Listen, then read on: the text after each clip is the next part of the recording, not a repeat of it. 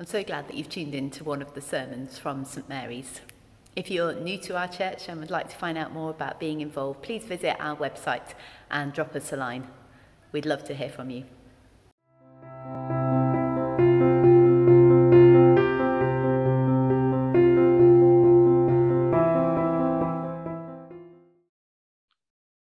After the Sabbath, as the first day of the week was dawning, Mary Magdalene and the other Mary went to see the tomb.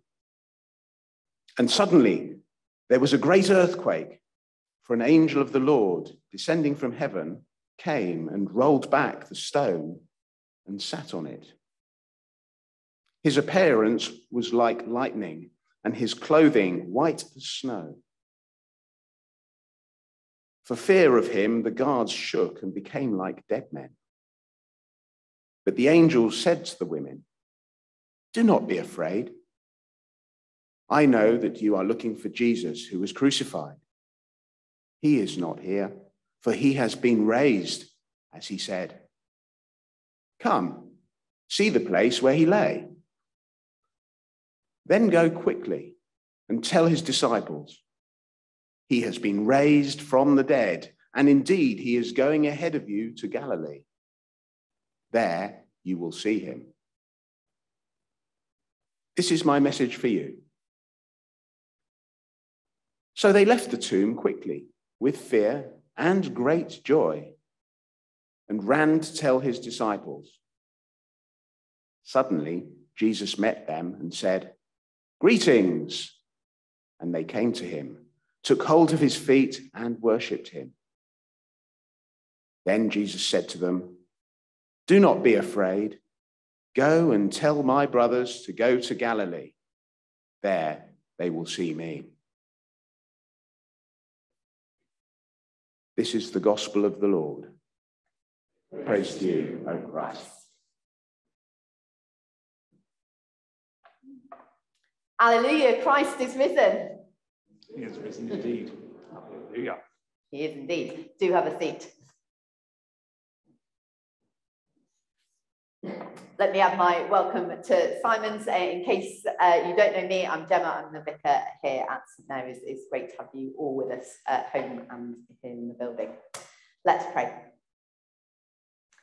Loving Lord Jesus, we thank you for your risen life, and thank you for the way that you invite us to be part of that risen life. And so now would you open our ears and our hearts that we might hear from you what you want to say to each of us this morning and to us collectively as the body of Christ here in this place.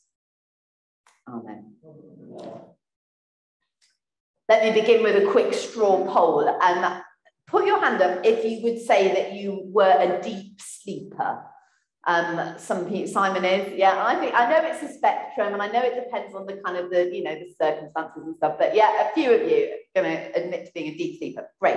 I'm assuming the rest of you would say that you probably were a more kind of shallow sleeper. When I was a child, my whole family and I slept through a major gas leak that happened outside our row of terrace cottages. We had the fire service and the police there, complete with sirens, and we knew nothing of it until the next morning when we heard the news from our neighbours.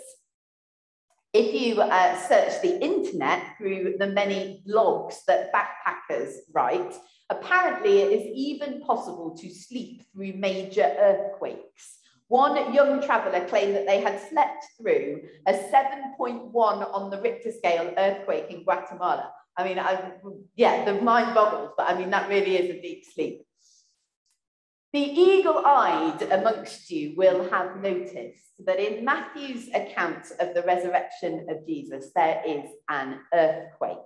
In fact, actually, if we were to read back in chapter 27, he mentions a second earthquake, one which took place on Good Friday at the moment of Jesus's death.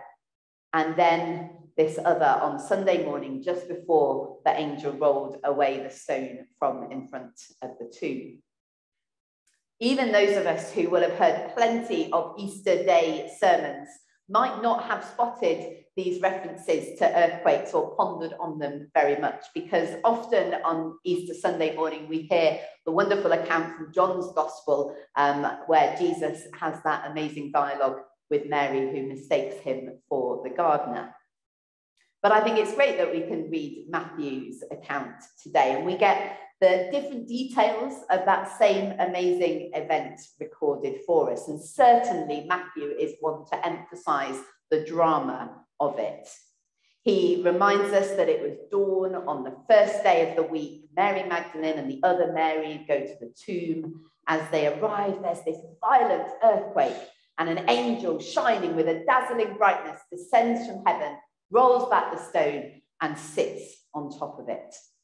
I love this next detail that he gives us. He says, the guards were so afraid that they shook and became like dead men. I think if we were writing it, we'd probably say they shook and fainted.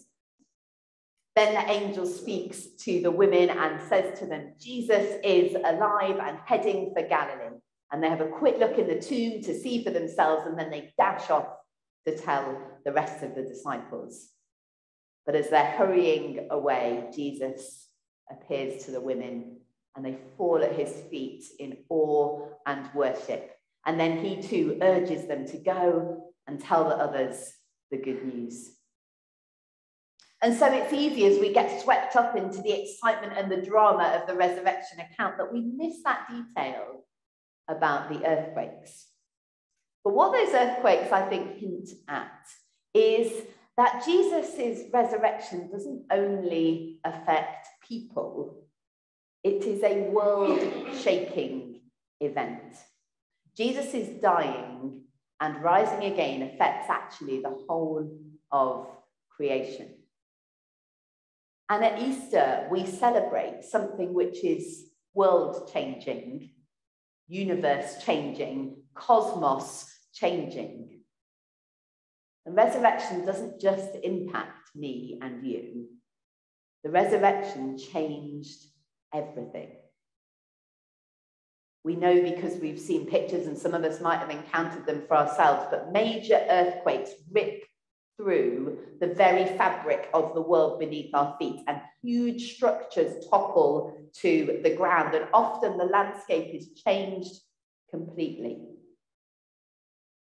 The resurrection of Jesus does those things, but with even greater impact to the very fabric of the world itself. And yet so many of us have slept right through it. And I wonder whether or not our kind of sleepy response to the resurrection is because we don't actually always reflect on what it means when we say that Easter is a new beginning or the start of a new life. It's lovely that we get to have chocolate eggs at Easter, and that we were reminded that new life comes out of eggs. But what do we actually mean in a biblical sense when we talk about new life at Easter time? One of the key messages that goes through the whole of the Bible is that in the end, God is going to do for the whole of creation what he did for Jesus at Easter. He's going to take the physical reality, which has been broken and smashed beyond belief, and he will rescue and restore it so that it's not just in the same state as it was before, but it's actually renewed and will forever be alive, no longer subject anymore to death or decay. This isn't easy for us to get our heads around because we're hardwired to believe that everything is broken and that in the end, everything will eventually die.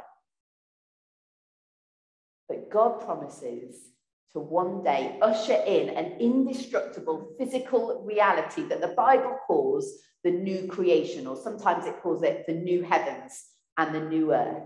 And that is the new life that we're heading for. And it's a universe-shaking event on the grandest of scales. When he rose from the dead and emerged from the tomb on Easter morning, Jesus becomes the first ever truly resurrected person. His body was no longer subject to decay because he had passed through death. In Greek, the word resurrection is anastasis. It literally means a standing up. And it speaks of something very, very physical. Resurrection happens to bodies and to things. It's not about our spirit going up to heaven. In the Bible, we read about a small number of people who Jesus raised from the dead. There was Lazarus, there was Jairus' daughter, and one other. But these people still went on to die eventually in the same way that we all one day will. But the hope-filled, joyful message of the Bible is that those who believe in Jesus will fully share in his resurrection. And so that means we are looking forward to a physical life in the new and resurrected new creation, or the new heavens and the new earth. And we will enjoy that place as material beings whose bodies have been remade and are ready to live forever. When I was a teenager, I used to imagine heaven being this place where our spirits went. And for some reason, and I really don't know why this was, but I pictured everybody's spirit as looking like a little cube of sugar with a little smiley face on it. I really don't know why I thought that, because I'm sure that nobody had ever told me that that was what heaven was like. It's very strange how we come to conclusions about things without quite knowing how we got there. But gradually, over the next few years, as I read more and more of the Bible and I dug into what it actually teaches us, I discovered that that kind of sugar cube view of life on death was wholly inaccurate. Throughout this term, since January, those of us who come regularly to St Mary's have been exploring Revelation together, the last book of the Bible, which points us towards what we can expect when Jesus comes again. And what we've discovered is that we shouldn't be expecting to disappear up to heaven and spend eternity with God on some kind of ethereal cloud. But rather, we should be eagerly expecting the dawn of the new creation, which will come from God and will be the place where God will fully dwell once again with humanity. So the new creation is not about us being taken away to a different sort of place, but about Jesus coming back to transform completely and utterly this present world into the place that he wants it to be, and to transform us completely and utterly into the people that he wants us to be. And in ways that start to kind of stretch my mind to the limits of what it can cope with, the Bible teaches us that on that first Easter morning, the new creation came into being through the resurrected body of Jesus. All of the gospel writers are keen to emphasize that the resurrection happened at dawn on the first day of the week. And that is a phrase which should take our minds back to the beginning of the Bible and the creation story in Genesis. Here now, at Easter, we have a new creation narrative. Jesus' body points us towards what will one day be true in a much bigger sense. Creation will be resurrected and made perfect again.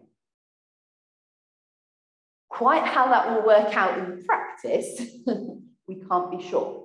But I'm confident that the end result is going to be beyond our wildest imaginings. One way that I just find it helpful to imagine it is to use an example that we find in the natural world. So this will be something that all of you, however young or old you are, will know about.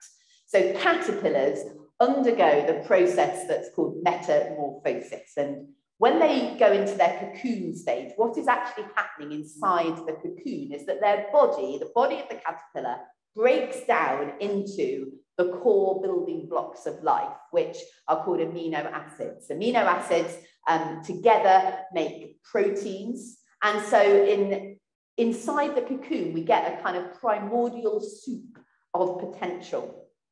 And then over a period of a few days or a few weeks, in an astonishing flurry of creativity, these tiny building blocks reassemble into different proteins, which come together in a completely different way and create the cells of what look like an entirely new creature. And then the butterfly is born. And I wonder whether or not that is akin to what it will be like when Jesus returns and inaugurates the new creation. Those perfect building blocks of life which God created in the very beginning will become part of that new and everlasting home for all who believe in Jesus.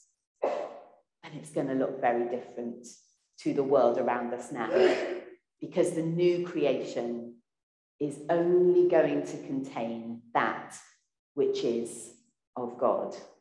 Only what he has created, not the things that have emerged because of the consequences of human sin. Over the course of this term, we've mentioned a few times that what will happen when Jesus returns is that he will get rid of, he will destroy everything that is not love. And I really believe that to be the case. I'm really hoping that will be the case. Love will be those building blocks of the new creation. And so what will flow from that is life and beauty and joy. Death and pain and sorrow will have no place in the new creation. Communities who have experienced a great earthquake have to make a choice about what is rebuilt and how to rebuild it. And that might be another way to think about the new creation. When Jesus returns, so much of what we see around us will be destroyed. And then it will be rebuilt and remade completely differently. These kind of ponderings might be leaving us with a lot of questions, not least because the Bible shows us that the new creation dawned on that first Easter morning. But clearly, we are not yet living in a world that has been built only from love. And the Bible also tells us that when we put our faith in Jesus, we become new creations. It says the old is gone and the new has come. And yet we still sin. The old ways still have some power over us. If we believe that Jesus rose from the dead, then we can have confidence that the battle has been won and the new creation will one day be fully inaugurated. And then as that conviction grows in us over lots and lots of years, we will begin to notice the signs of the new creation all around us now. The new creation is found wherever God is at work through the power of his Spirit. And God is always in the business of creating life, transforming what seems to be dark and like death and bringing forth from it beauty and joy and hope. And so the awe and wonder that we experience within us when a baby is born or when new life hatches out of an egg gives us just a tiny glimpse of what is going on when God is at work bringing forth new life in his world. When things happen that can't be explained any other way, when lives which appear to be broken beyond hope gradually turn around, when unjust structures in the world are challenged and when evil leaders are overthrown, these are the things that lift our hearts and cause us to rejoice and bring us hope. And the reason they do that is because they're evidence that God is still at work in his creation. He's renewing it. He is resurrecting it. And often these signs of resurrection life are largely hidden and they're certainly not widely celebrated by the world. But despite that, they are world-shaking. Like the ground tremors in the days before a huge earthquake, these signs of new life are the pattern of what will one day come in all its fullness. And then on that final day, Jesus will return in a ground-splitting eruption of love, and resurrection life will fully remake the universe. The message of Easter is that love wins. Life, not death, will reign forever, and Jesus is the foretaste of that. And Christians, well, we're resurrection people. We're new creations. We're those who have grasped that there is a different way to being human than the way that leads to death and destruction. Christians look to Jesus, and they do the things that he did. And as they do that, through the power of God's Spirit at work in the world, new life starts to break in, and love begins to remake the world. And the amazing news of Easter is that we get to be part of that. We can experience it for ourselves, the remaking of our own hearts and lives. And we can be part of how others experience it too, as God's Spirit is channeled through us. So let's not sleep through the earthquake. Let's not live as if the resurrection hasn't happened or hasn't made any difference. It has happened. It has made a difference. And because of Jesus, the world has changed. All we're invited to do is to put our faith and trust in him, and to hold on to the hope that the new creation is on its way. Alleluia, Christ is risen. He is risen indeed. Alleluia.